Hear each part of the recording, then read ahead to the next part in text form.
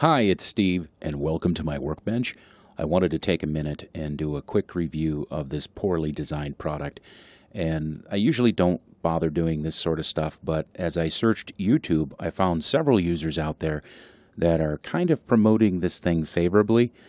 It's not worth it, and let me show you why this is not worth it and why it's actually quite dangerous. Well, right off the bat, it looks like a professionally finished product. It's got a nice little switch here that indicates fan or heat. They give you some sticky goo so you can stick it to your dash.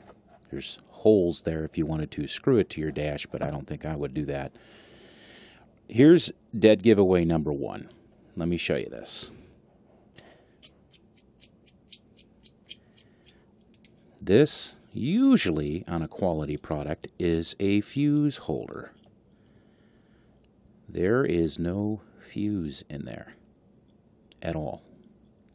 In addition to that, these little forks are what would be the negative portion of the wiring. And as you notice, yes, the wire's flexing, but this solder joint right here, is so poor that you can swivel this negative tab around on the wire. So that's number one. And if you look around the device elsewhere, there is no fuse anywhere.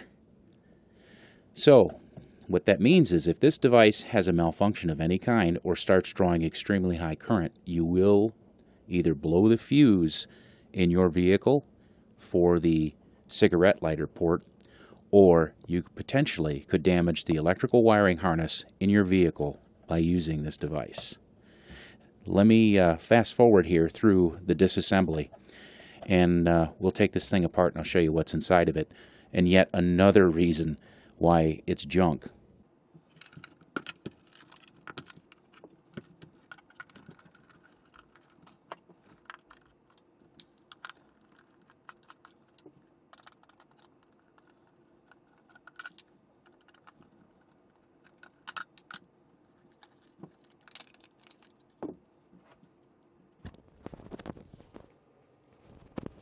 Let me show you this.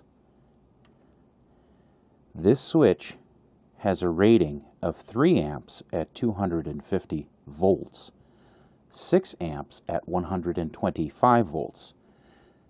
What's interesting is this contact right here got hot enough to melt the solder from the ceramic element wiring. That tells you it was pushing an awful lot of current. Now I've gone ahead and I've measured the resistance across this heating coil. And in order for it to operate safely under 6 amps, that would mean we'd need at least 2.5 ohms across here. I measured 1.6, which means this guy is poorly designed.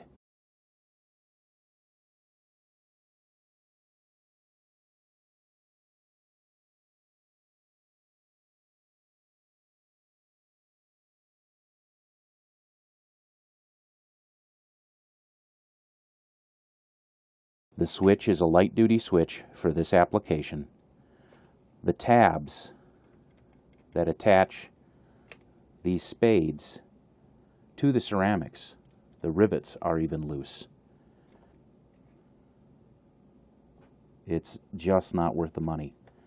So my recommendation is to follow the instructions on the side of the box if you bought one of these. Recycle it, throw it in the trash. Thanks for watching, and hope this helps someone not purchase one of these before they hurt their vehicle.